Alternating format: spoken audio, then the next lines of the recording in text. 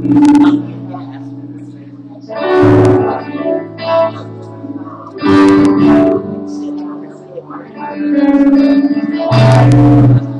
good morning, Sonrise Church. How's everybody doing this morning? How's everybody doing this morning? Good, that's better. I can hear you now. Let's all go ahead and stand on our feet. We're going to enter into a time of worship this morning.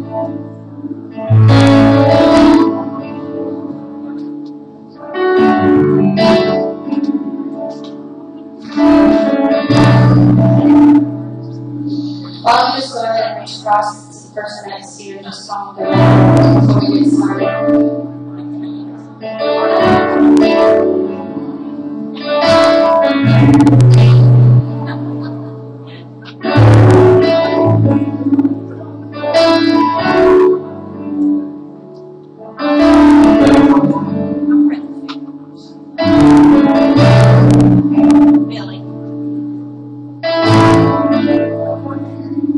Well, let's just go ahead and go to the Lord and pray this morning.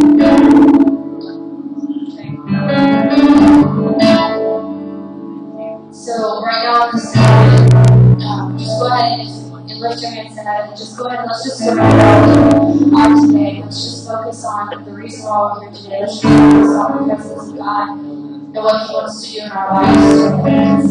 He wants to move in our lives, but we have to invite Him to come and into what He wants to do today in this place. So Father, we just ask you to come and be with us in this time of worship, God. Lord, and in your word today, Father, that you would open our spiritual ears, God, and our eyes to hear and see what you have for us today, God. We invite your presence to come and do what it needs to do in our hearts today, God, even if that means revealing things that need to be revealed, God. Just speak to us today, Father.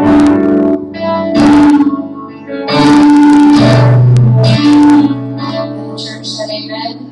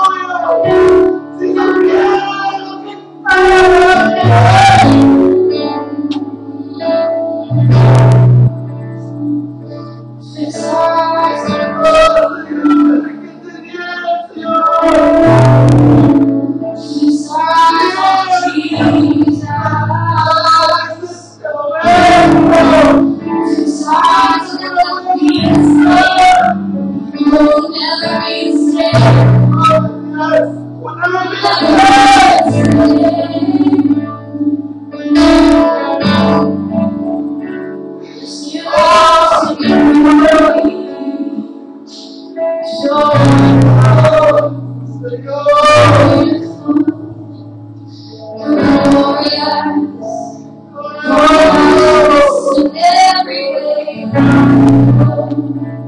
You're beautiful. Glorious. Glorious in every way.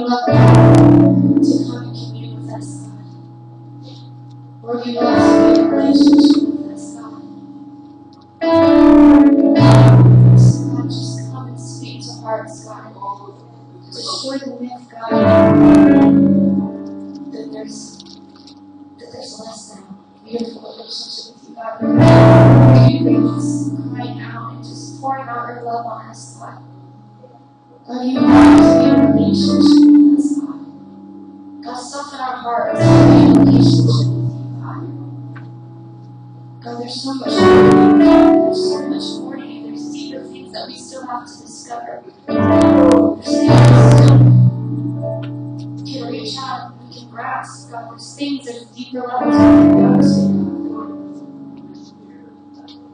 God, I just hear you calling out today that you just want to be a relationship with people today, God. You just want to love on people today, Jesus. God, you just want to sit with us, God.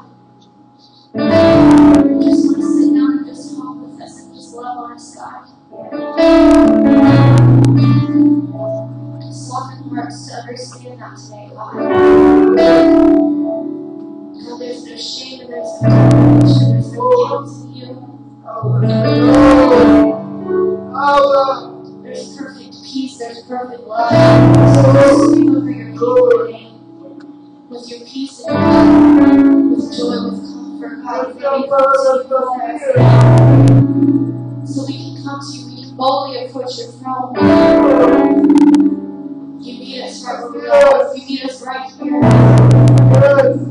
You meet us right where we are, God. Open our eyes to see the beauty of that, God. Perfect man, just humbling ourselves to the cross so that we can freely come and approach your throne.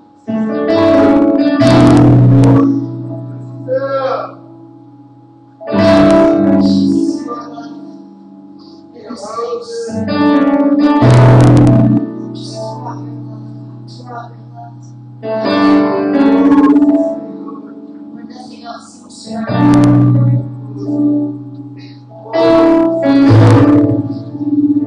Pour out your love,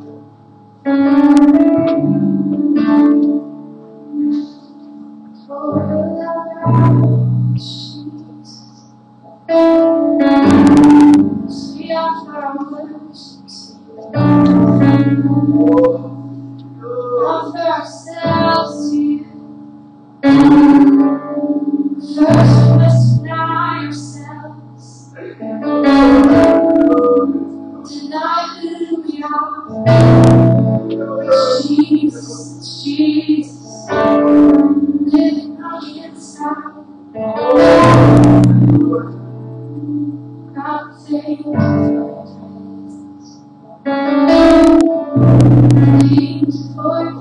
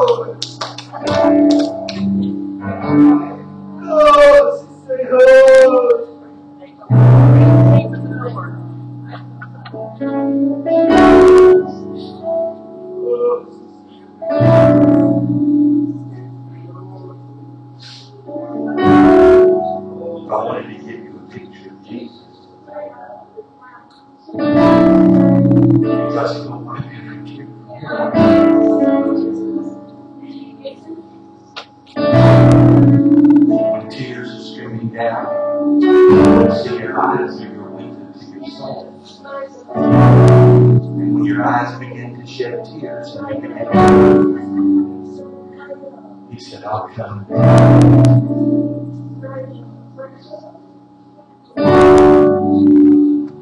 See, he understands the pain you feel, the struggle you're in.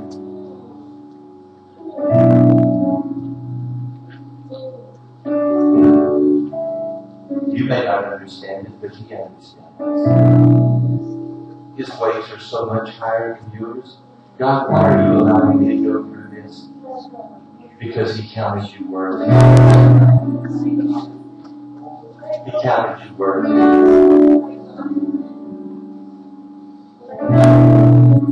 He promised you he'd never place more on you than you were able. With every trial, he'd make a way.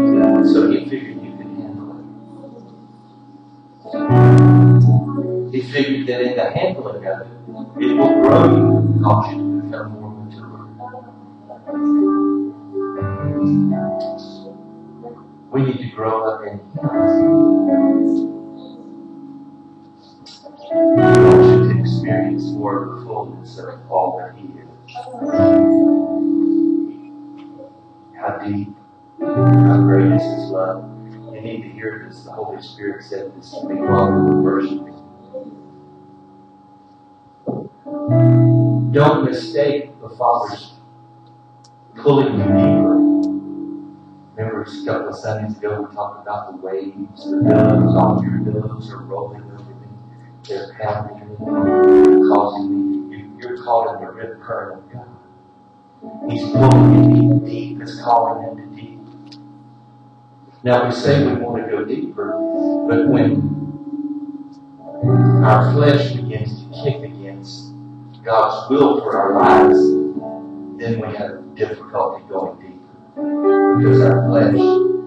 And so sometimes don't mistake, the Holy Spirit said this, don't use the terms of the systems of this world and mistake the things of this world for what I'm doing in your life. You'll try to give it a name. We call it things like depression. God's pulling you deeper. And your flesh doesn't want to go. Your spirit knows you need to. Your spirit knows that if you go, that you would begin to see things from a completely different perspective. You'd see it through God's eyes instead of the eyes of the flesh. And that's what He's trying to get us to do. He's trying to get us to see things the way He sees it. We're oppressed. Oh, can the devil do that to it? Yes, he can. But we who are in Christ Jesus need to get into this place where He's wanting us to go. You just sang it. I'll never be the same. The Holy Spirit said, what does that mean? We sing that all the time. I'll never be the same. Never be the same. What does it mean to be the same? Too much flesh, not enough spirit, or just the right balance of flesh and spirit? You got to have both. You got to have a positive and negative to make a car start. You got to put both of them together. So Paul finally got a handle on it when he said to us, all things are working together. But God, I don't like that bad stuff. I only want the good stuff. Everything's working together. Even when the stuff comes you don't understand. Even when the bad comes. Why? Because it's all coming out of the Father's love for you. Nothing can separate you from Him. Sickness, disease, famine, pestilence, wars, rumors of war, nothing can separate you from Him. So it's okay. Deeper. He's calling you deeper. He's calling us deeper. Oh God. We have to go. We must go. There is not a plan B. There is no other option. You must go deeper in Him. Just go. Don't keep saying no. Don't keep resisting. Just go. Hallelujah. Since we started preaching this, there's some that are resisting. Holy Spirit said this week several things. I bet He's been talking to you too. How many has He been talking to? All right. Got 5 minutes. You ought to let Him talk to you. He'll tell you some wonderful things. He said this week, it's wonderful to know that in Jesus, He makes all things new. He makes all things new.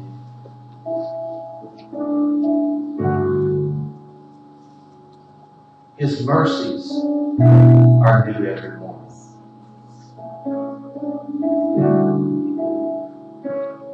So I want to say what I'm about to say. The Holy Spirit instructed us this week.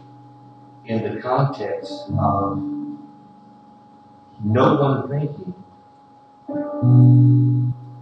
that I would ever use this platform as a bully pulpit to beat somebody up.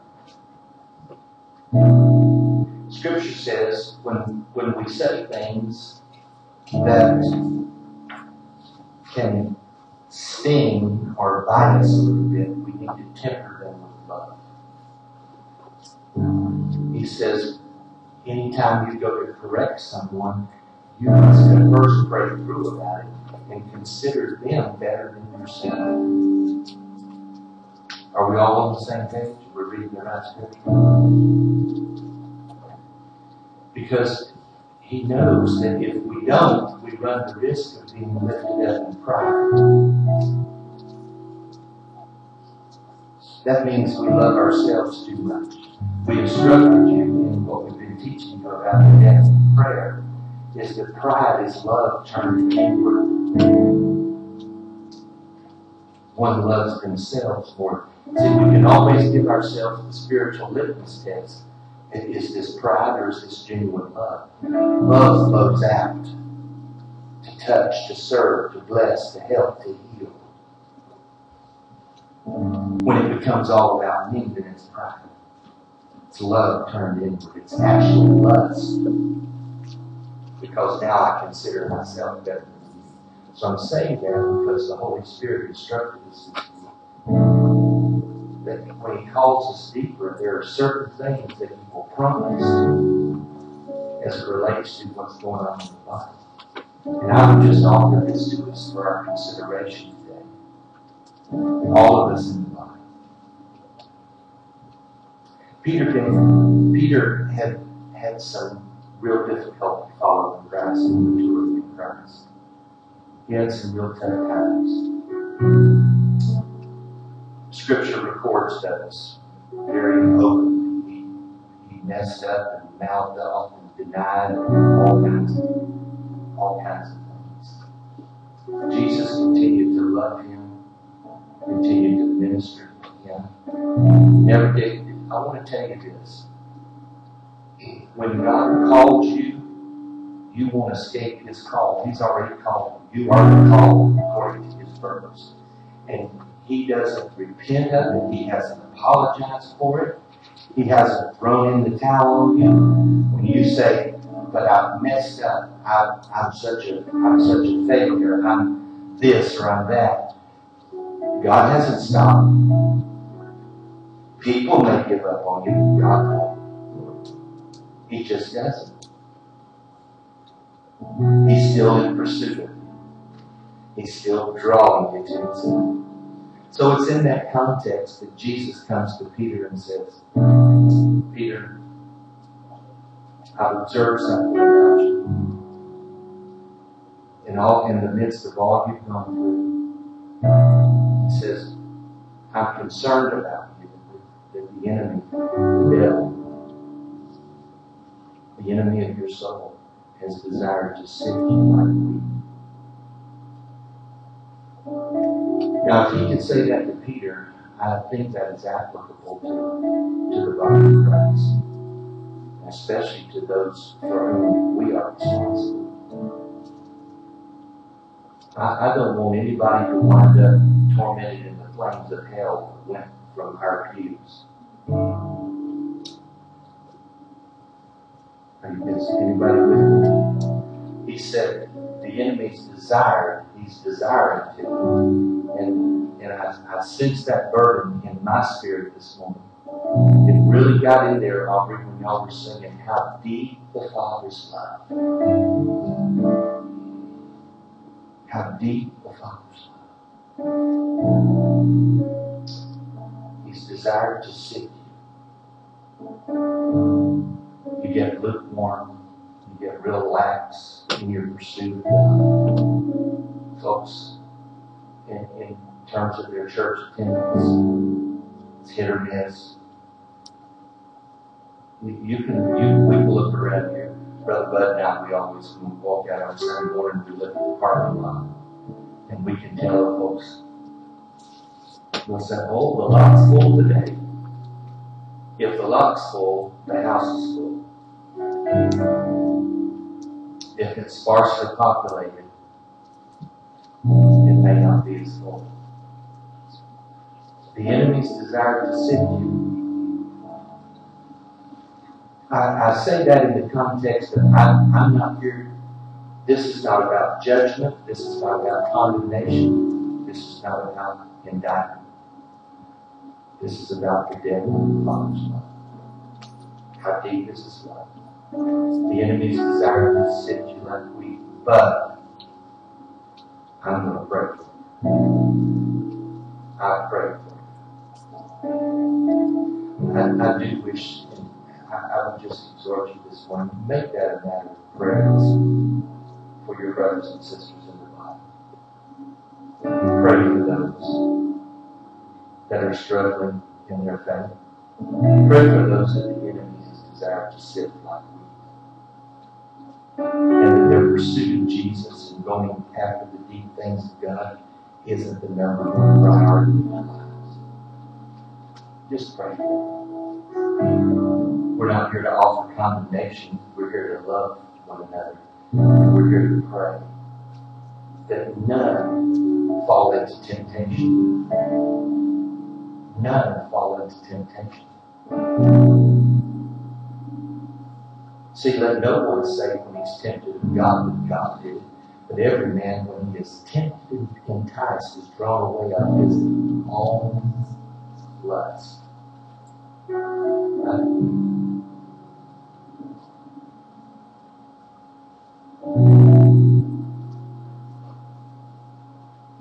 How deep is the Father's love? And see, we're here today because as I see what the Holy Spirit is saying to us, there is so much that the Holy Spirit wants to deposit. And see, you can't get it if you don't come together. I'm not saying the Holy Spirit doesn't teach you and train you and guide you outside of here, but there are things that we come together as a corporate body to receive. How many walk in the peace of the Lord this week? How many just live there? Fewer? Good. I didn't realize where I was until I got into worship this morning and the Holy Spirit reminded me. Madeline even said to me, I got so laid back this week. I mean, seriously, I just got laid back. She said to me, you're just lazy. What is wrong with you? She was asking me, what is wrong with you? You just want. I said, I didn't really know. As a matter of fact, I was starting to feel guilty about it. I was just out there busting it with everybody else. And the Holy Spirit just gave me the green light and said, you have been busted. I'm going to give you some peace. I want you to get some rest in the Lord, where you don't worry about it. You don't concern yourself with it. You just settle down and enjoy the blessing of the Lord.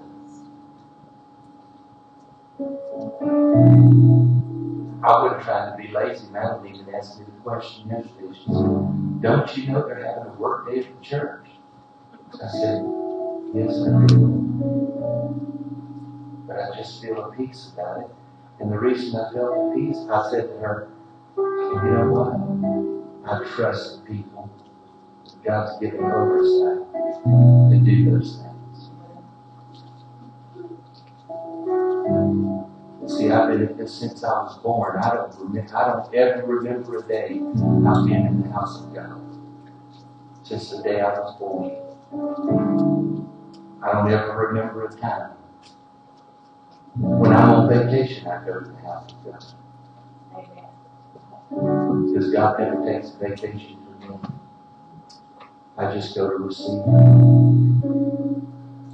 So y'all just pardon me for being a little bit laid back. But I do sense the burden of the Holy Spirit to go deep. And I just say that for your consideration today. Talk to the Lord about some of our brothers and sisters and just pray for them. And ask the Lord Ask the Lord to make them strong in the Word, that they would be strong in the Lord and in His mighty power, that He would lift them up. He would strengthen and encourage them.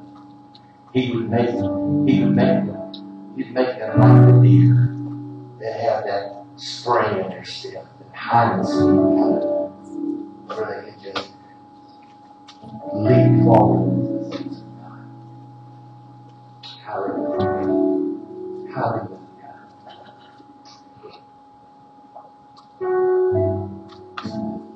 Are you guys living alone? You have things to go, places to go, people to see. Thank you for being leading us in worship today. Aren't they wonderful? Aren't they wonderful? They really are. Let's take off your shoes and walk.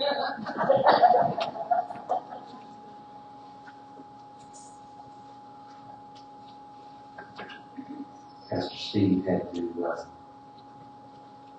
take Sammy to the hospital this morning, so we prayed for Sammy and just asked the Lord for His touch over him. Yes, we do. That He would strengthen him and that He would heal his body and make him strong, make him well. Lord, just honor the covenant that You made with this man, that as he honored his mother and his sister, and covenant and cared for them, that now You will care for him. And grant Susan and Steve the strength and the wisdom to be able to care for him adequately. And that his remaining days will be profitable, joy-filled days, full of the anointing of the Holy Spirit upon his life. We believe that. I really believe that. And so I thank You for his restoration, for making him completely well. In Jesus' name, we thank You, Lord. We thank You, Lord. We bless Your name. We pray this way because we want You to pray the Word of God. We want You to prosper and be in health as your souls prosper. That's the word of the Lord.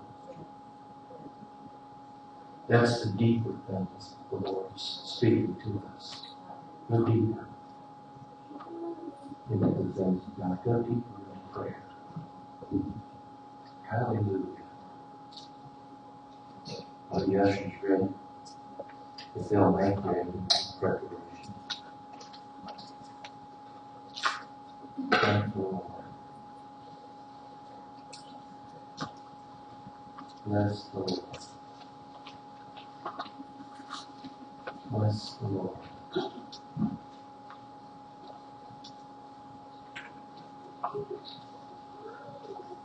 Now, in the next few weeks, as a matter of fact, next Sunday we will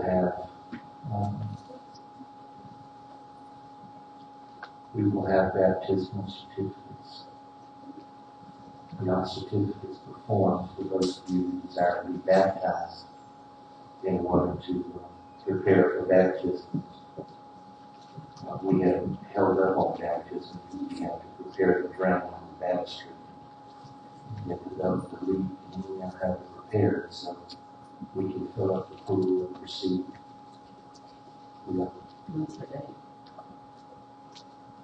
It will probably be in September, right after Labor Day, Sunday after Labor Day. So we're going to try to get it in before the cold weather sets in. We won't baptize in January or February, so it may be a little cold. I have been in the cold water. We don't have hot water here in the baptistry area, so you really have to be full of the Holy Ghost to be baptized in January or February. So yes, we will baptize. We're also going to do, we may just take the whole Sunday and do the whole thing. And because as I told you last Sunday, I feel a feet washing coming on. So I feel like it may be time for us to wash feet and do communion. So we'll may just baptize communion. We'll just do it all in one Sunday. How about that? That works for me. We'll get it all in. And we're also, for those of you who started out in our membership class, we're going to begin that again in September, and we will finish this time.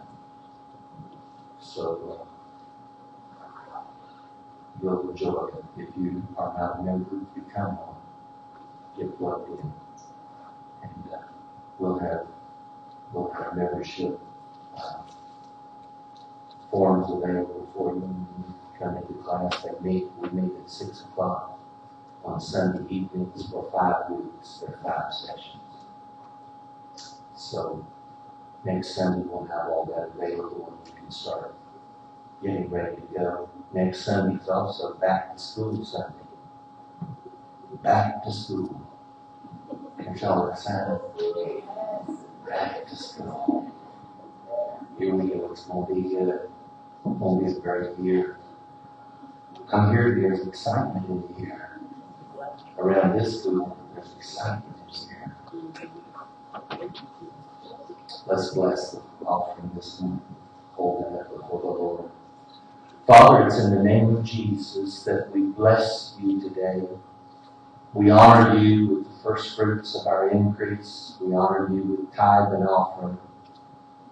We declare to you that you are our Jehovah Jireh. My God supplies all our needs according to his riches and glory by Christ Jesus.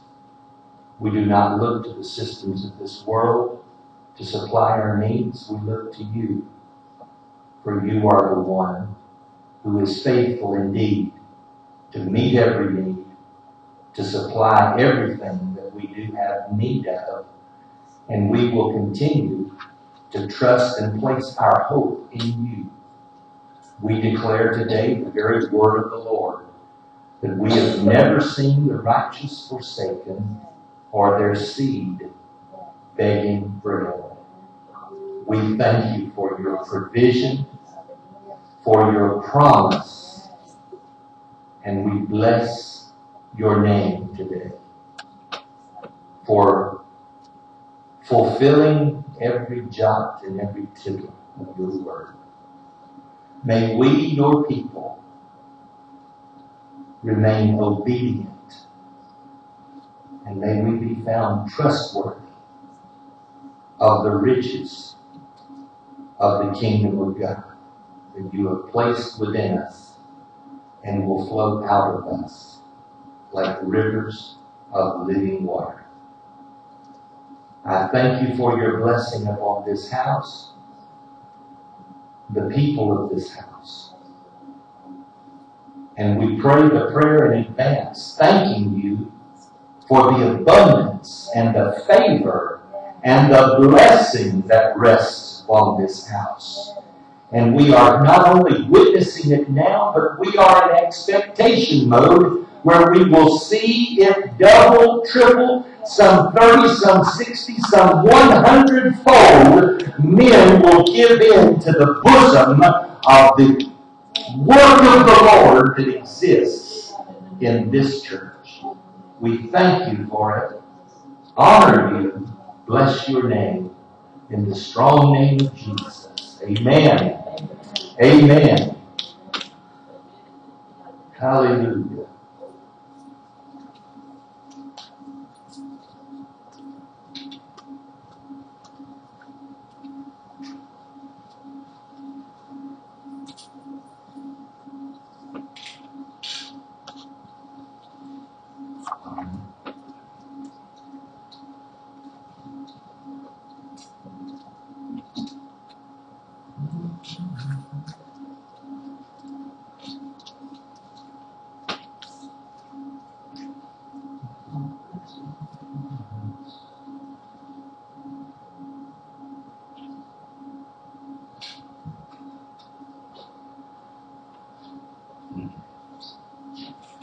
at the beginning of our worship time this morning, I was saying what I said to you about not getting uptight, worrying, taking thought for tomorrow, how things are going to work out, getting all depressed over it. It's just the purposes of God. He's at work.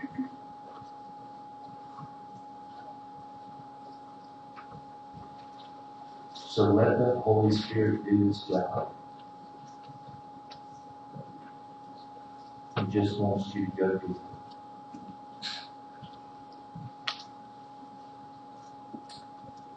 Then He'll take you higher. You go deeper and you go higher.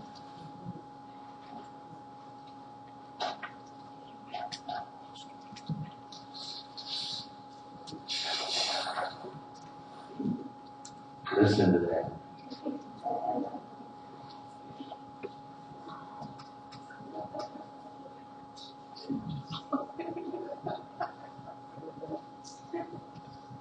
We don't always get to hear that. I like to hear that sound. Are you still going to sing? Yeah.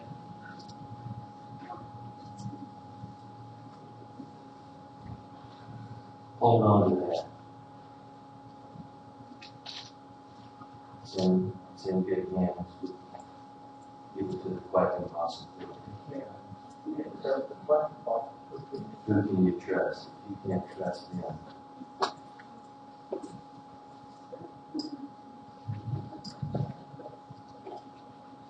Elder Rayner is going to sing this morning.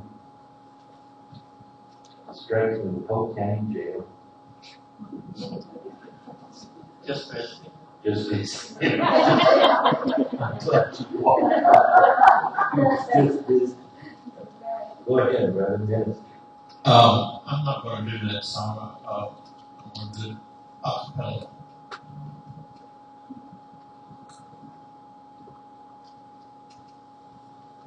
One. I had a song picked out to sing, and then this dear sister mentioned another song. Do you hear that? Yeah.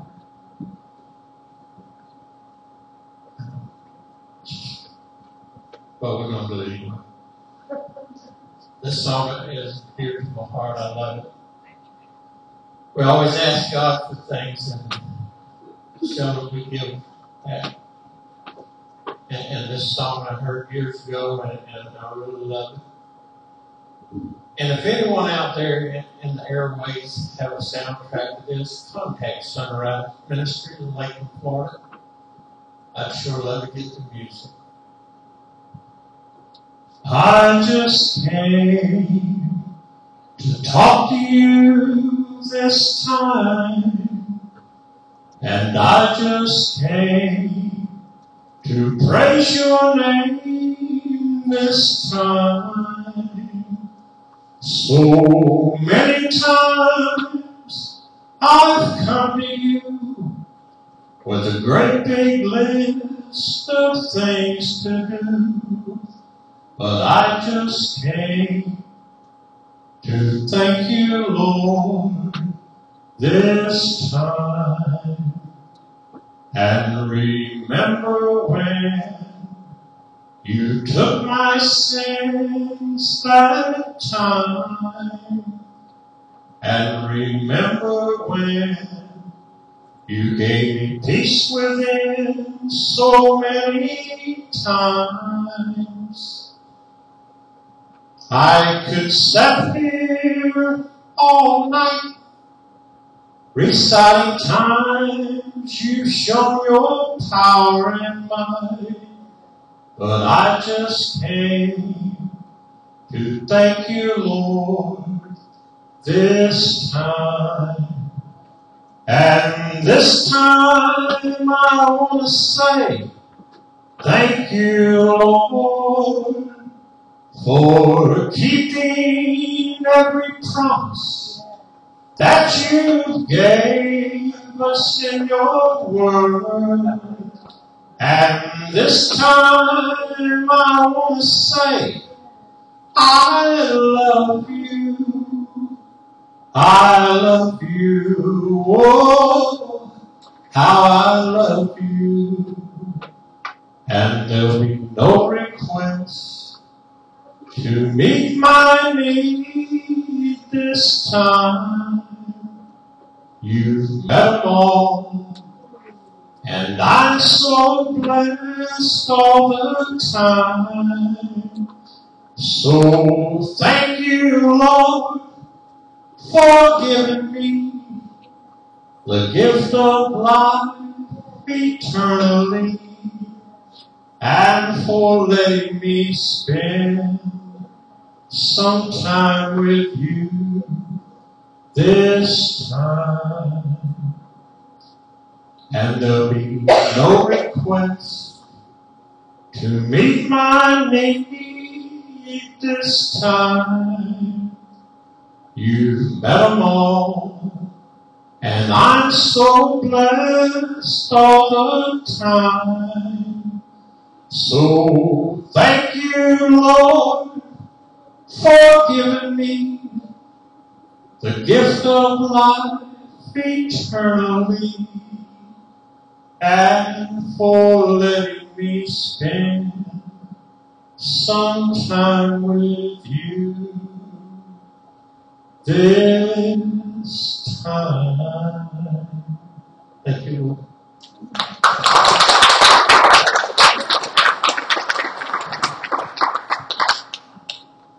Well, we just enjoyed that. I just got carried up into the throne this morning. Acapella is good sometimes. I mean, it's just voice and nothing else. You can't hide behind the soundtrack. It's just music, and I'm sitting there thinking, well, my Lord, He brought us Wayne Newton and Andy Williams for us later.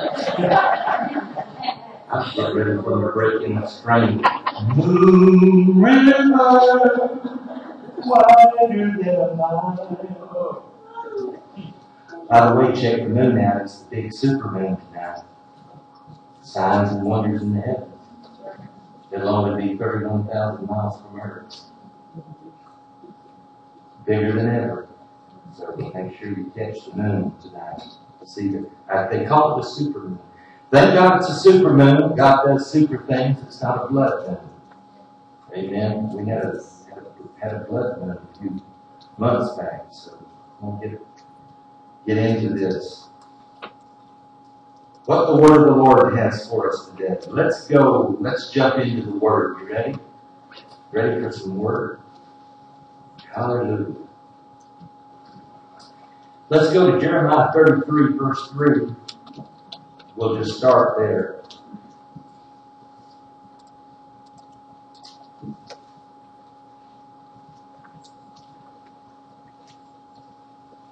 Let's read it together. Call to me. Well, I'm not the only one reading. Just together means together, right? Let's try it together. Ready? Again. Call to me, and I will answer you, and show you great and mighty things, fenced in and hidden, which you do not know, do not distinguish and recognize, have knowledge of, and understand. Hallelujah. Now the Lord has challenged us to call. Have you been called? I just wondered, have you been called? You remember a few Sundays ago we said, now if you're going to call, you need to call out of a pure heart. So make sure that you get your heart right with the Lord. And the way to do that, we started delving into this a few Sundays ago, because last week we talked about the peace of the Lord. But there was this word that just jumped off the page at me, and I want to look at Philippians chapter 2, beginning with verse 12. Philippians chapter 2, beginning with verse 12. And you ought to hear this word, and you'll see why in just a minute. Therefore, my dear ones, as you have always obeyed my suggestions, so now, not only with the enthusiasm you would show in my presence, but much more because I am absent. Work out, cultivate, carry out the goal, and fully complete your own salvation with reverence and awe and trembling, self-distrust with serious caution, tenderness of conscience, watchfulness against temptation, timidity from whatever might offend God and discredit the name of Christ. Not in your own strength, for it is God who is all the while effectually at work in you, energizing and creating in you the power and desire both to will and to work for His good pleasure and satisfaction and delight. Do all things without grumbling and fault-finding and complaining against God and questioning and doubting among yourselves, that you may show yourselves to be blameless. Everybody say blameless. Blameless. I want you to get that fixed in your mind, that you may show yourselves to be blameless. The reason you're blameless is because you did what was aforementioned. You stopped the grumbling and the whining and the complaining and blaming somebody else. We've gotten very good in this culture at assigning blame to somebody else because we do not want to accept the responsibility God requires of us. Hello, somebody. It's getting real quiet in here about now. Are you thinking and contemplating this? You may be blameless and guileless, innocent and uncontaminated children of God without blemish, faultless, unrebukable, in the midst of a crooked and wicked generation, spiritually perverted and perverse, among whom you are seen as bright lights, stars or beacons, shining out clearly in the dark world, holding out to it and offering to all men the word of life, so that in the day of Christ I may have something of which exultantly to rejoice and glory in, that I did not run my race in vain or spend my labor to no purpose. Hello. Anybody hear that word this morning? Why am I up here preaching and spending energy? Because I'm required, you are required. I just happen to be the one called and given the mandate, the anointing, and the authority of God to expound to you the things that God requires of all of us. You see, I'm not someone that just sits up here on the throne or the pedestal, if you will, and doles out to you the requirements of God and the things that the Lord would have you do. He requires those things of me as well. As a matter of fact, He holds me to a higher degree of accountability because I'm responsible for your souls. I must tell you the truth. But I'm telling you that, and Paul is saying here, and I echo his sentiments at Sonrise Church, don't let my labor be in vain. When I exhort you, hear the word of the Lord, be blameless, don't let guile be found in your mouth. Well, I heard what he said, but I just don't want to do it. I just don't feel like doing it. We just want to whine about it. Your kids ever been that way when you give them an assignment? Mine were. Mine were that way. I'd give them assignment, we'd give them an assignment, and they'd say, Dad, we just don't want to clean those windows today. We're not going to clean up our rooms. And by the way, Dad, the youth group has something going on. They bring God and the youth group into it. And the youth group has something going on tonight. And I'd say, well, you're not going until this assignment's completed first. Dad, you're worse than Hitler. They'd come after me. And they'd try to, I'd say, now, if you want to get that way, you will answer, yes, my Führer.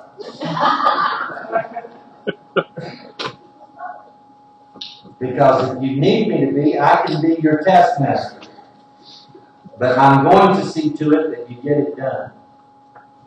Because you need to understand obedience.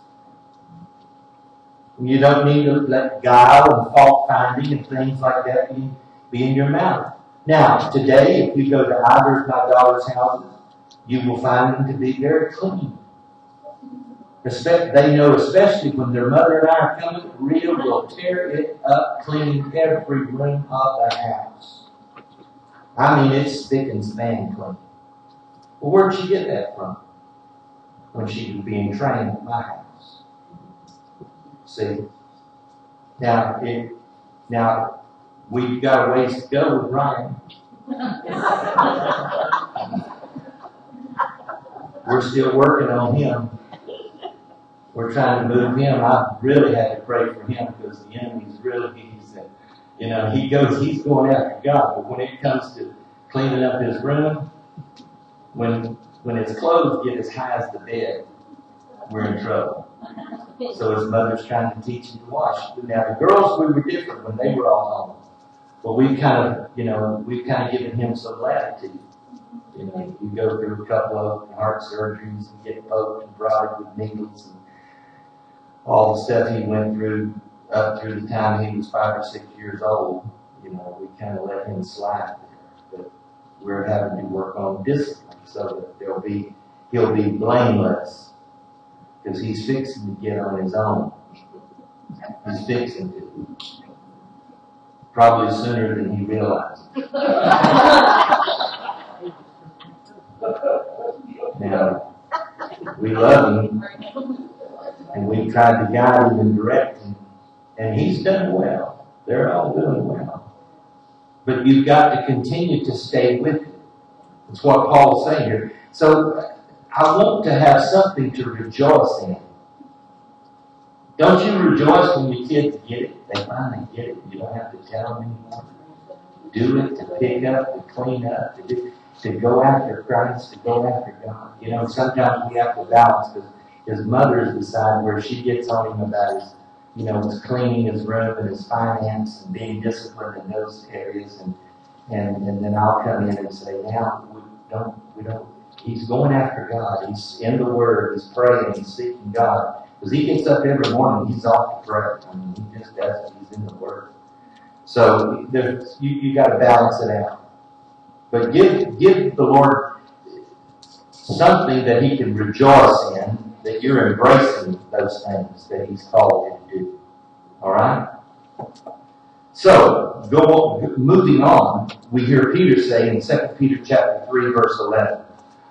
Now, Paul has just said, I want you to be blameless. Don't be whining, don't complain. Now, I want to rejoice. I want to rejoice in you. 2 Peter chapter 3, verse 11. Therefore, since all these things will be dissolved, what manner of persons ought you to be in holy conduct and godliness, looking for and hastening the coming of the day of God, because of which the heavens will be dissolved, being on fire, and the elements will melt with fervent heat. Nevertheless, we, according to his promise, look for new heavens and a new earth in which righteousness dwells. Therefore, beloved, looking forward to these things, be diligent to be found by him in peace. That's why I preached on peace last week. In peace, without spot, and blameless.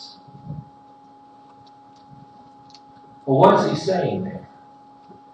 Being saved by grace and being kept by grace does not allow me to live any way I wish to live. Do you hear that? We aren't Christians who, well, God loves me. Well, this isn't sloppy agape time. We don't live any way we want to live. You've been saved by grace. You are kept by grace.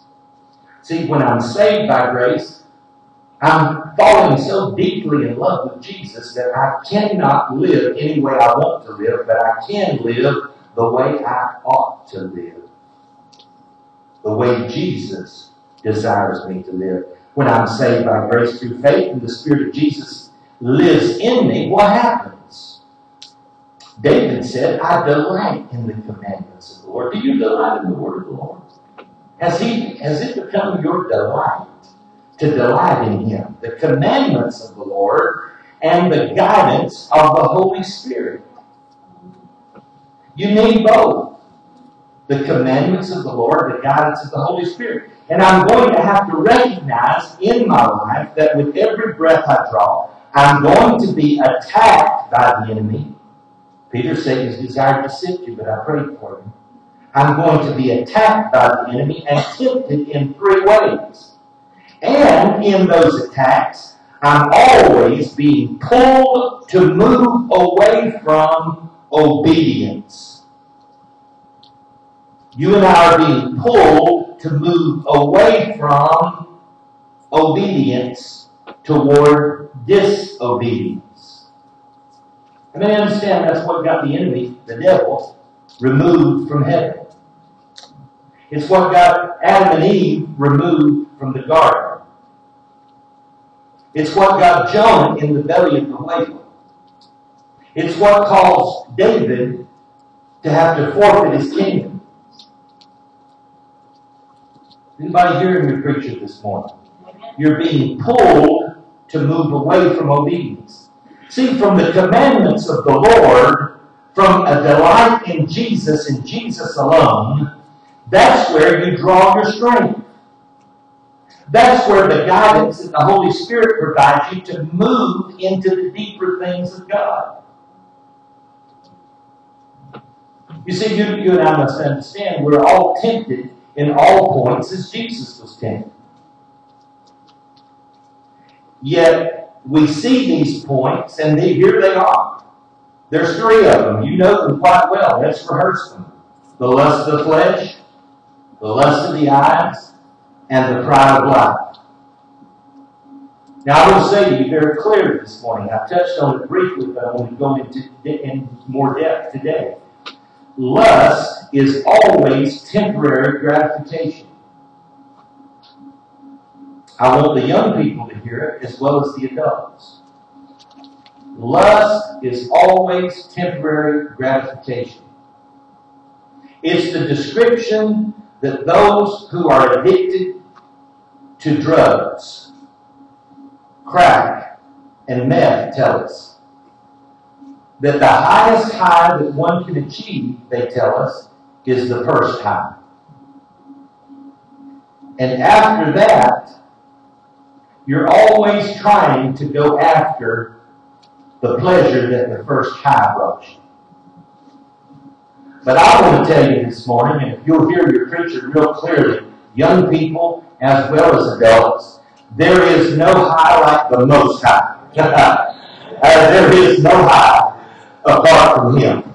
If you want an everlasting, eternal, purpose-filled, good time, the Most High God is the place you need to dwell. When you dwell and worship with Him, I'm going to tell you, you can stay in a continual high place. Amen. You can go up to the high places. Don't get caught up in temporary gratification. It'll always let you down. It'll fail you. It will leave you hanging. It will leave you coming back for more. It'll promise you, it'll make empty promises that it cannot fulfill. That's what lust of the flesh does. Lust is always selfish, listen to this, because it is a sick version of love. Lust is always selfish. What does that mean? Young ladies, the young man who tells you that he loves you, he says, I'm in love with you. You have to look into those baby blues of his and determine whether it's love that is prepared to fulfill a covenant promise to you and will stand by that covenant promise, or is he in lust with you? And the same may be true of young ladies to young men, or of adult to adult.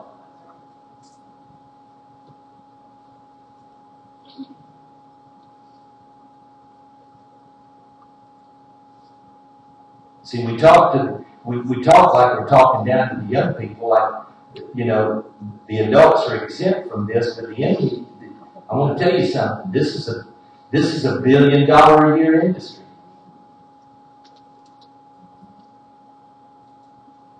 Of people going after this stuff. I've already told you, 80% of congregations, the men and the women, not just the men and the women in the congregation, struggle with some type of sexual lust.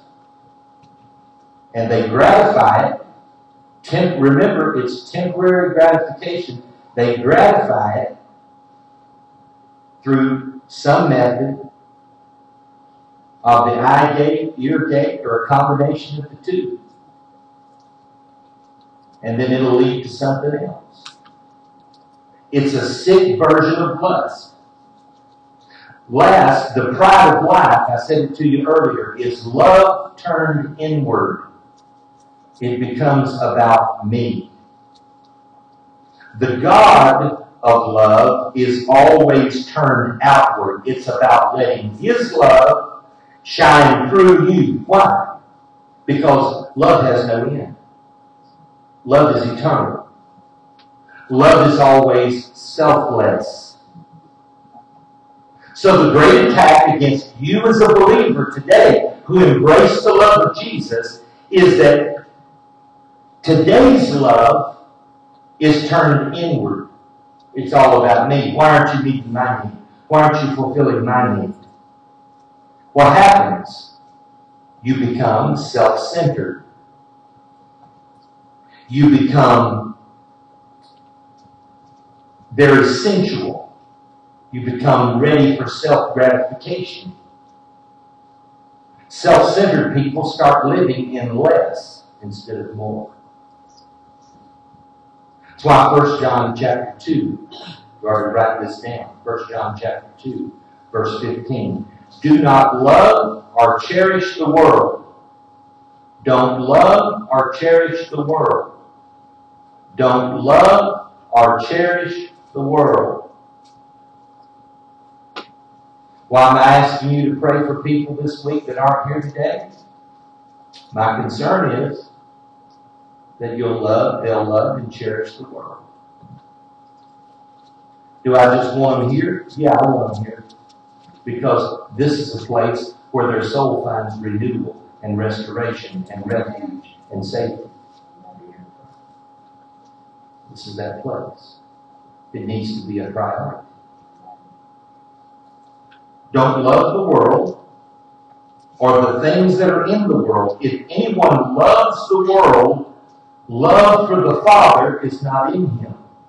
Now, I didn't say that. That's the Word of God. If anybody loves the world, love for the Father is not in him. See, that becomes the litmus test of whether or not we really love God. If it's a priority, then I go hang with the people of God. I go where the people of God are. Why? Because I'm here because of my love for God. And my love for God spurns my love for you.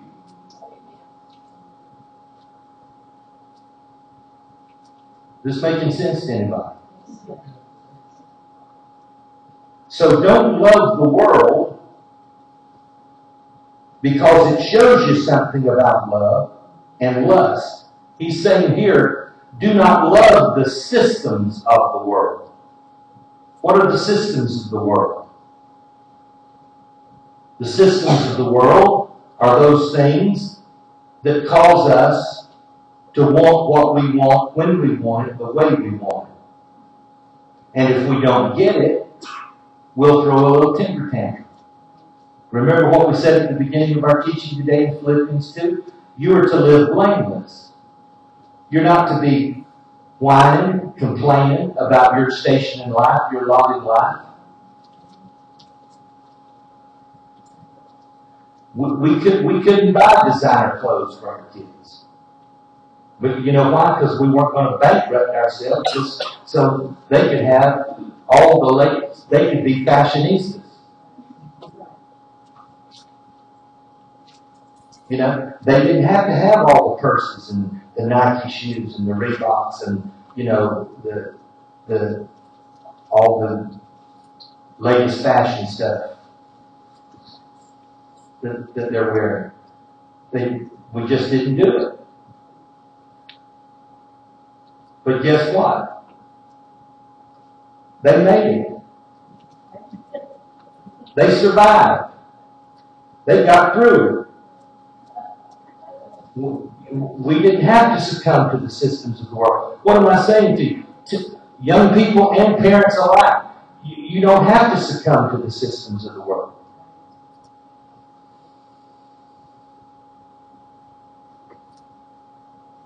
But don't be whining and complaining about it. Just don't give in. Stand.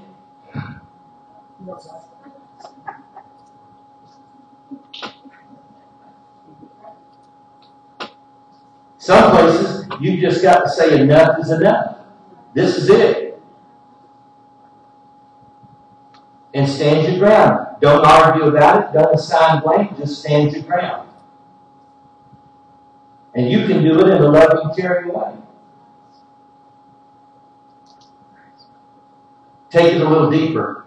Don't have the thoughts of this world or the objectives of this world or anything in it. If you go to bed with the world, then you're going to reap what the world brings. And you'll fall into the trap of the enemy. Remember what I just said. If anybody loves the world, the love of the Father is not in it.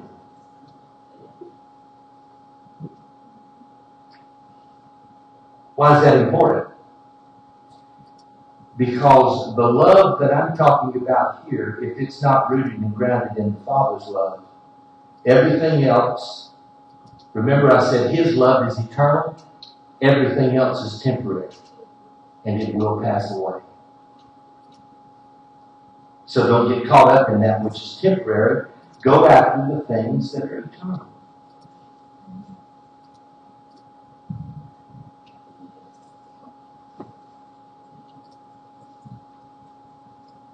Don't look to be temporarily fulfilled by the lust of the things of this world. Notice what Paul says. We are not permitted to do anything we want to do. Paul said, everything is lawful for me. I can do anything, but everything is not necessary. Oh, that makes a distinction. I can do anything I want to do, but everything is not necessary. Is it necessary? Is it necessary for my spiritual growth? Or is this going to pull me away from obedience into disobedience and get me entangled in some kind of lust of the flesh, lust of my eye, or the pride of life? It is not necessary if you see me doing something that is against your conscience. Oh, am I my brother's keeper? What do you think? What does the Word say?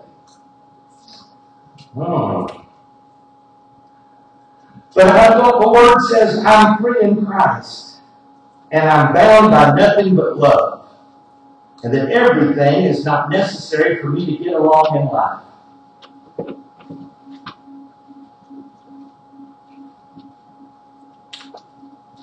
If you keep eating a steady diet of unhealthy food, pretty soon you're going to become what you eat.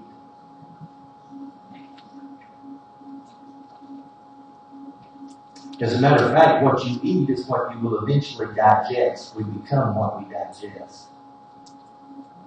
Because your system has built in God-given properties. They're called enzymes that have a way of breaking down your food so that your body can use it as nutrients that will either help it or harm it. For the diabetic knows that too much sweet is going to drive their sugar out of the safe range. It's going to drive it into the unsafe range. So they have to learn moderation. They have to learn that butter pecan ice cream, 2 scoops and a waffle cone is not necessary. Right? Maybe 1 scoop. Ellen says. Just go 1 scoop. And we're okay. But if it's been running 80 to 120 and all of a sudden you wake up the next morning and it's 400, whoa! Hello! The word for it in the scripture is called self-control.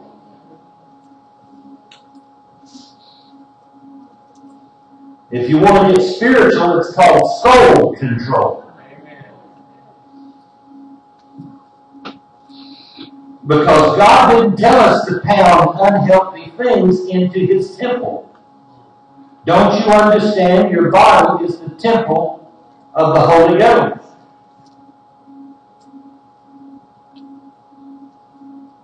Anybody relate to this? I love what Pastor Walter Lager said to our senior class this year. From Ecclesiastes chapter 12, I believe it was. He said, if you're planning on living a long life, you need to prepare for it.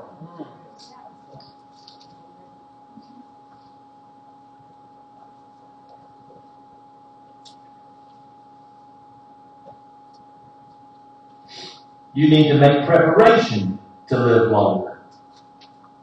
Last week at our General Assembly, I was at a leadership conference. Part of one of our afternoon sessions was leaders from other denominations that have, from outside of our denomination, taken a look at who we are as a Pentecostal denomination.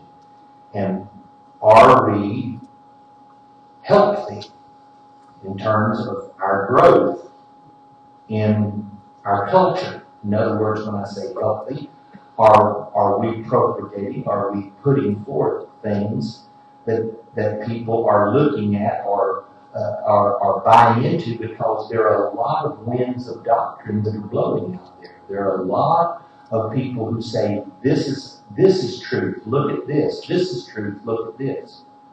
And so how we espouse the truth, and in terms of our conduct, because people may or may not be reading the Bible. See, I'm having to begin to pastor differently, because when folks come in here, the reason we have ETS and we start folks out in foundation is because in many churches in our culture today, Sunday school is a thing of the past. That's where we learn the truths of God as infants and little fellows growing up. And we heard those truths based on Bible stories, and we grew up knowing those, and eventually they became the truths by which we live and are living now. Correct? And since we don't have that in our culture anymore, and baby boomers left church in mass exodus because they saw the cynicism and the skepticism of their parents, because all it was just going through the traditional mindsets and the traditions of men, and there was no power there. And so we've got the Xers and now the millennials coming up under us that have no concept of what absolute truth is and the truths of God. So you've got to come in now and assume that there are people who are in your congregation that don't know the truths of God, because they were not taught the rudiments. They were not taught the biblical stories of truth out of Scripture. And so the guys were telling us, now people are living longer. When I mentioned a minute ago what Pastor Lader was teaching us, people are living longer in congregations now. Years ago, the average age of a male, 20, 30, 40 years ago, was about 47 years old. Guys, men and women both. Women lived a bit longer, but men were dying off before they reached age 50. Now, men and women are living beyond that into their 80s and 90s. So now you may have 5 generations. Before you may have only had 2 generations. Now you have 5 generations in a congregation. And so we see many congregations and many churches that have a traditional service for the older folks, and they have a contemporary service for the younger guys. And we've even had some of that here. Some folks want to go back and sing the Bill Baker stuff. I keep falling in love with him over and over. I know all those. I grew up, I cut my teeth on those. I saw one of my minister of music buddies, minister of music at Westmore Church in Cleveland. He said, I love the old hymns in the church. And he had a hymn that he had photocopied and put it on Facebook. And the title of the hymn was, Quit Your Meanness. I said, I've never sung that. Quit your meanness. How many has ever sang, just build me a cabin in the corner of Glory Land? Oh, hallelujah. I'm not expecting a cabin, I'm thinking about a mansion. There. You see what I'm saying? When we got this kind of thing, where are you going with this, Pastor? The systems of the world can carry over and become systems in the body of Christ if we aren't careful. If we don't watch out what's going on, we'll get caught up in those things that the world tends to embrace. We're living longer. We're living better. We want it our way. We want it the way we want it. I want to tell you something. Where this preacher is, okay? I can handle the new stuff. I've gotten way beyond that. Well, my grandmother used to say, and I knew what her song was. She said, anytime when I had my trio, all of us siblings were singing together, and she'd always say, sing my song, son. Sing my song. And I knew what her song was. Her song was, He Pilots My Ship. That was her song. If we sang her song, she'd have church. If we didn't sing her song, she'd come out, well, you didn't sing my song today, son. I moved beyond that a long time ago because I need to be in love with Jesus, not a song. It's good to have a song. It's good to sing a song. You can sing it with music, and as Brother Bud demonstrated this morning, you can sing it without music. With or without, but if it's lifted up in praise to the Father, Son, and Holy Ghost, and you offer it up as an offering to Him, then it finds substance and meaning and has purpose for why we do it, because it's all about worshiping Him. It's all about giving Him glory and honor and praise. So I don't get caught up in the mechanics or the stylistic stuff of what's going on. I can sing how great thou art with you, but I can sing I love your presence as well. I can sing dance with me, O lover of my soul. Why? Because we're just singing the word. That's right, I have a Song of Solomon. Why would you want to sing the word?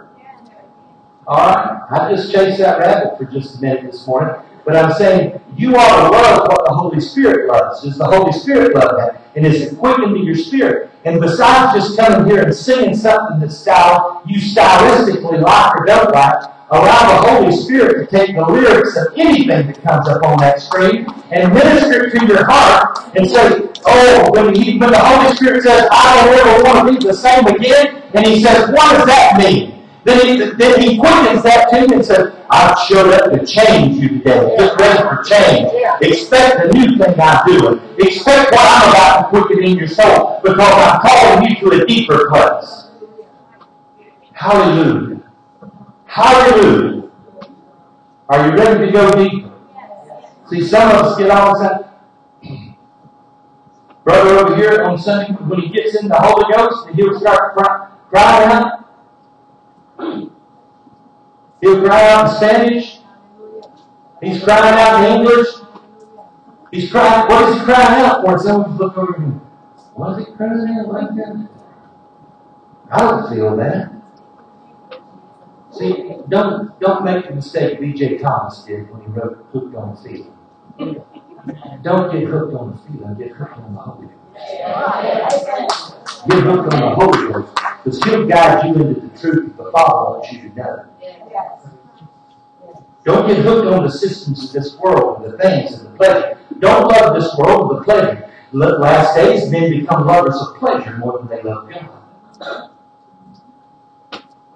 We learned it. I learned it years ago, but we've learned it in leadership sessions even more so today. Our competition isn't First Baptist. It isn't the Assemblies of God. It isn't the Presbyterian Church. Our competition is Walmart, the mall, Clearwater Beach, Walt Disney World. People want to be amused. That's why they call them amusement parks. Pleasure. I'm going after that. See, I remember Dr. John Cherry told me in a conference one time, he said, "Did you come to be amused or amazed?" I'm amazed at the things God shows me. I'm amazed at the things the Holy Spirit guides us into. He said, if you just want to be amused, he said, amused means when the fun's over, you leave. Right? That's why they call it an amusement park. When the fun's over, you leave. But when you're amazed, you can be amazed for days. You just walk around with the aura of the Holy Spirit about you. And wherever you go, in whatever place you walk into, you change the environment, the atmosphere, the whole room. The whole place, the whole situation turns around. Why? Because when Jesus walked into the synagogue and pulled out the scroll and began to read from Isaiah, he said, "The Spirit of the Lord is upon me. The Spirit of the Lord is quickening me. The Spirit of the Lord is anointing me, because He's called me for a purpose. And my purpose is to speak recovery of sight to the blind, to declare the Lord's favor over them that had no favor before, that were oppressed and bound of the enemy, and to declare that the captive has been set free." Hallelujah be to the Lamb. My Lord, when the church ever wakes up and discovers who she is and what she's been called to and what she's all about, we'll flip the power of the enemy and the power of darkness in this world and turn it around, because the power of God and the grace of God and the love of God is greater and more powerful and mighty than the powers of darkness. Hallelujah be to God. Hallelujah be to God. So don't get caught up in the systems of this world. Love and pleasure more than you love the thing. It's okay to have pleasure, but understand what it's there for. It's temporary. People think when they have pleasure, it's supposed to be just repeated on and on and on and on and on. No. It has no eternal value. It has no lasting value. And it appeals to the senses. It appeals to the lust of our flesh. And it can lead us so much into pride. I've been reading a lot about pride this week. Young people, when you get into my Bible class this year, you're going to get into that. We're going to talk about pride. I've been going deep into pride. Because pride lifts one up to where you look down your nose at others. And you think yourself better than others.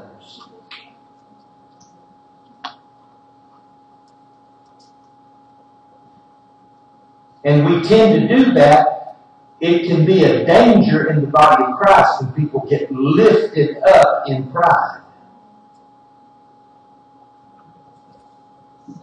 Well, then where am I supposed to live, Pastor? God has called you to live and walk in humility. Yes. Humility is a fruit of the Spirit. It'll keep you meek. Remember, meekness is not weakness. You'll learn to walk in the humility of the Holy Spirit. So when people want to bless you, you can receive their blessing in the humility of the Holy Spirit. We have a tough time with that in the body of Christ. when somebody blesses us, we think we got to turn around and reciprocate. In other words, we think, oh, they did us a favor, they did us a good turn, we got to do them a favor, a good turn. Sometimes you just need to let people bless you because they want to bless you. I've had to learn that as a pastor. People want to bless me, I'm going to let them bless me because the blessing and the favor of the Lord will come upon them because they bless the man of God. Is there scripture for that? When Elijah walked into the widow woman's house and he said, oh, we're going to bake it. I'm going to bake a cake. All I've got's a little cruse of oil and a little flour in the barrel, and I'm just going to bake a cake, and me and my son are going to lay down and die. And my Lord, the prophet, makes an unusual request. He says, before you do that, bake me a cake first. How many of you would have baked the cake first? You see, most of you know the end of the story, but the story, if you had not known it, you'd have looked at that prophet and said, are you out of your mind? How selfish and how arrogant and how prideful of you. But the man of God said, bake me a cake first. Because he knew if she couldn't be drawn away by her disobedience, that she would obey what the man of God said, then favor and blessing would come upon her to the degree that it would not only see her through the famine, but she would be blessed in her house and abundance.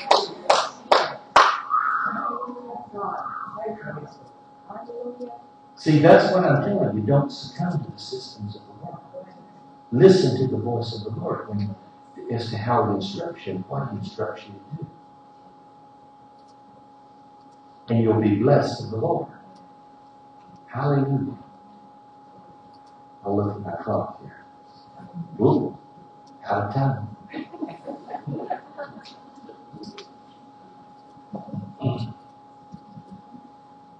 As Dr. Cherry used to say, my time is up. I thank you for yours.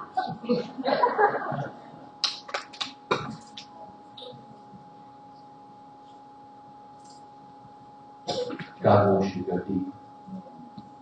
God's calling you to go deeper. Hallelujah. Is anybody glad that our two doctors that we prayed for last week are going to recover?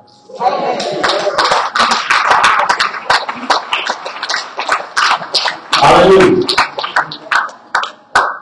Hallelujah.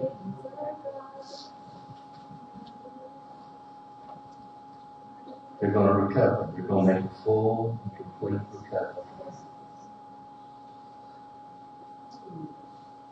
As a matter of fact, the husband of Nancy Whitebowl is still over there. He's still right in the middle of it. It's epidemic now. Center for Disease Control says it's epidemic.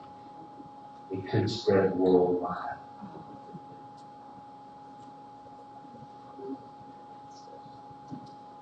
We're going to trust the Lord. Amen. We're going to trust the Lord. Wow.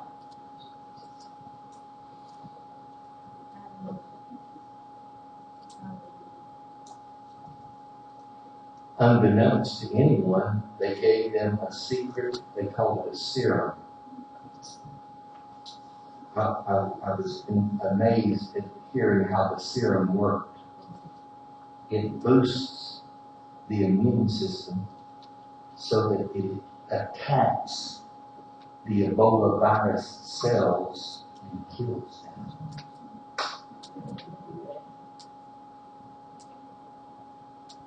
Isn't it amazing how the Holy Spirit can do things from within us? He can release things in us. That's why you're not subject to infections like you are now. If your immune system's healthy, it can fight off and ward off infections in and of itself. Why? Because God put that in you. God placed that in you. And if we'll learn to release that through the anointing of the Holy Spirit, it'll quicken us even faster and bring about the expected, desired end result. You guys believe this stuff? God will do it. Now, what is it you've asked Him for? What is it you desire of Him? You're not relying on the systems of this world. You're not grumbling and whining and complaining about it. You're found blameless. You want to be a pure heart before Him. You take your delight in Him. When you do those things, He said, no good thing will I withhold from you who walk uprightly before me. Okay? So when the Holy Ghost gives you the green light on something, you just move right on into it and have the peace of the Lord. That's why this week, I was wondering last week, why am I preaching on peace? I need to be preaching on deeper things about prayer. And the Holy Spirit was trying to say to me, you need to settle down. You need to have peace.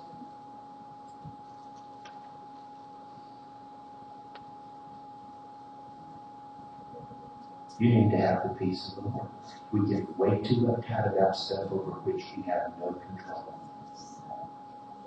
And we need to surround ourselves with people who are like precious faith that we can trust, and then release things to them and trust that God will give them the ability.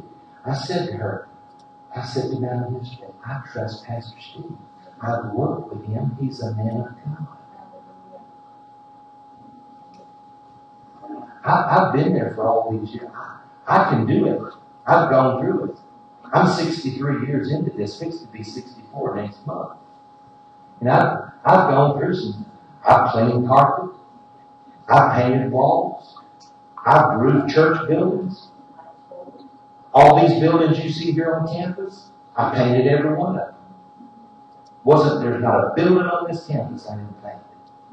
I've laid carpet. I've pulled up carpet. I've laid blocks. I've done roofing. I've pulled electrical wire. I've installed sound systems. I've installed lighting systems. We installed this whole lighting system in here. All the sound systems in here. You know why we did it? Because we wanted to bless the house of the Lord. We saved $17,000 in labor just doing it ourselves.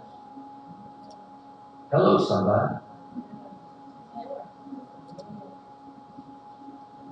There's yet more that we want to do. But yet, the peace of God's teaching us to settle down and have His peace about things.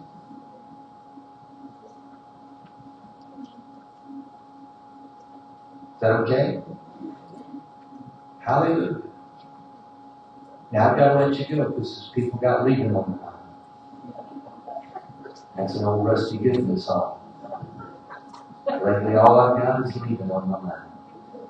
That's okay. You got to go. You got to go.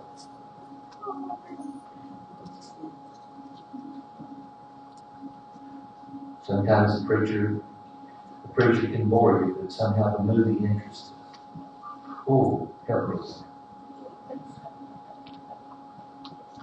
All right? Settle down and enjoy the peace of God.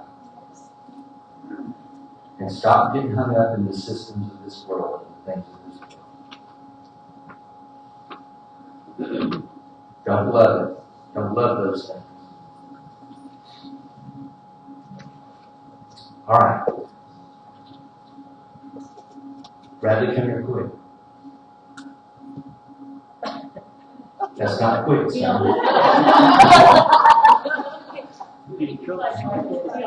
So you're fixing to go to Lee University. If you don't move quicker than that, you'll be left in the dust. Those people move. It looks like you're getting taller. You're filling out a little more. You're going to work it out. Huh? You got the pipes and the guns. Ooh. Is it 4 or 6 pipes? Huh? 8. It's an 8 pack. Look. Brother Bud's gone. Get me some oil. This young man's leaving for Lee University next year. I think Thursday. Are you leaving Thursday? You got some, Ellen? Okay, good. He's right there behind. He's leaving for Lee. It's next Thursday? This Thursday. Next Thursday. This Thursday. He's leaving in 4 days and tomorrow. So he's leaving and he's going to the university. He's in pursuit.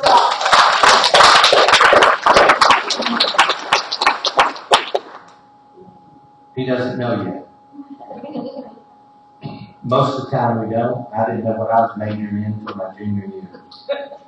So anyway, your first 2 years you got to get all these core subjects out of the way anyway. So he's got a lot to do. He's got plenty to do. But where he's going into is the university is a university where God is calling young men and women who he's raising up to be champions for the Lord Jesus Christ.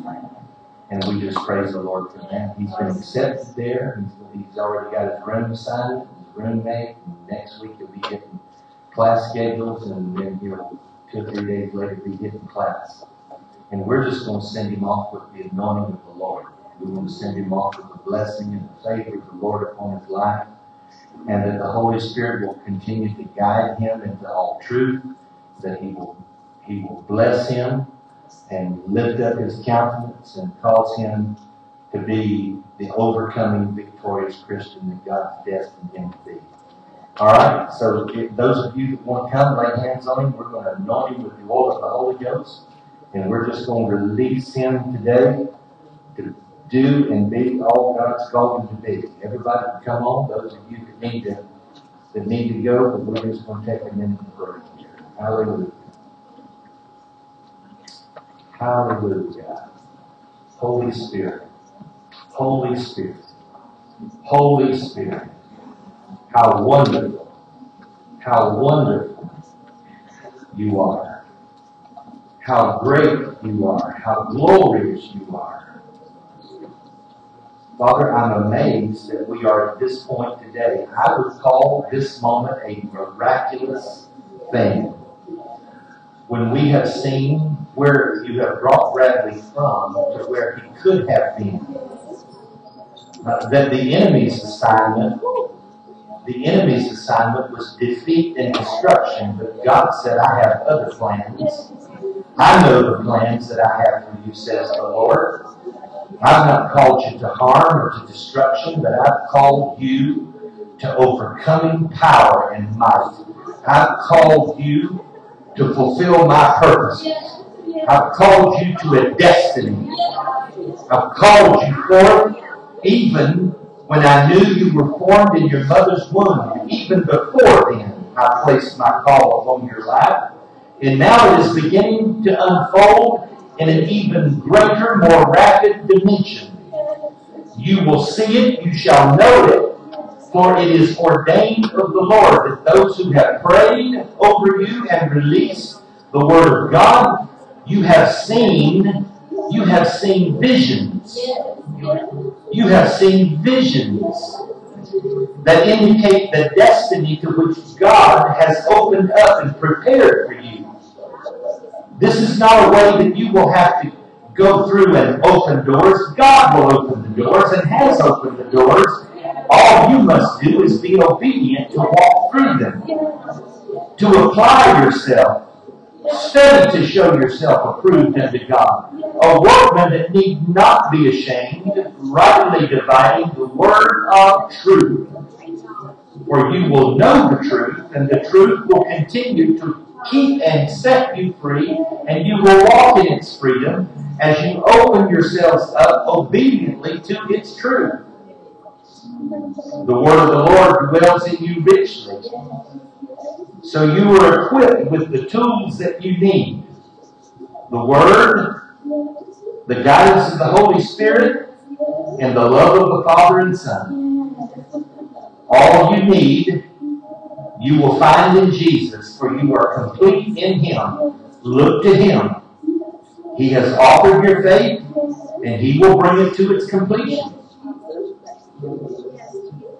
So you will continue to learn, you will continue to grow, you will continue to flourish, and even in the midst of things that seem to be struggle, don't fear them, for it is God's way of maturing you. Step into it, receive it, embrace it, Yes, even learn to rest in it. And you will have the peace of God that will keep your heart and mind through Jesus Christ, and you will fulfill the destiny to which He has called you. For I decree and declare today, it is one that is higher than you have even imagined. It is one greater than you could ever think possible. But God has lifted you up, and God has set you forth, and God has called you, and it is God who will complete the assignment to which you have been given. So go forth with power, go forth with anointing, go forth with blessing, and go forth with favor. Stand strong in the Lord and in His mighty power. Do not fulfill the lust of the flesh, the lust of the eyes, but the pride of life. Do not lean to your own understanding, but always know that it is not by might nor by power, but it is by my Spirit, declares the Lord of hosts. For He watches over His word, and He will also perform it and bring it to pass. So it is with great expectation, it is with great honor that we send you forth from this place, from this house, to fulfill the declaration of the Lord. Hallelujah. No weapon formed against you will prosper. All those who rise up against you will fall.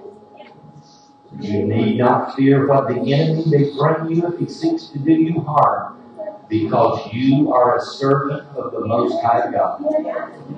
You are called according to His purpose. Hallelujah. So it is in the strong name of Jesus that we bless you. Thank you. Thank you, Lord. Thank you, Jesus. I want y'all to give me a host of young people in here next week. We're going to be praying all over people next week. Y'all come prayed up, ready to go and do what God's ordained us to do. We're going to be. All right, we're done. If y'all got these on your mind, we'll ahead and go. We'll see you. We love you.